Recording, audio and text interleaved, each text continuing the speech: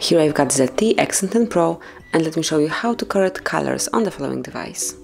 So at first you have to open the settings, then find and pick accessibility and scroll down to the bottom of the list. Here you will notice color correction, just click here, and if you'd like to activate this feature, if you want to use color correction, just tap here, and now you can select the correction mode. So just tap here and you will see that you have three options. So you can pick red-green, you can choose red-green, the second option, and as you can see the colors have been changed.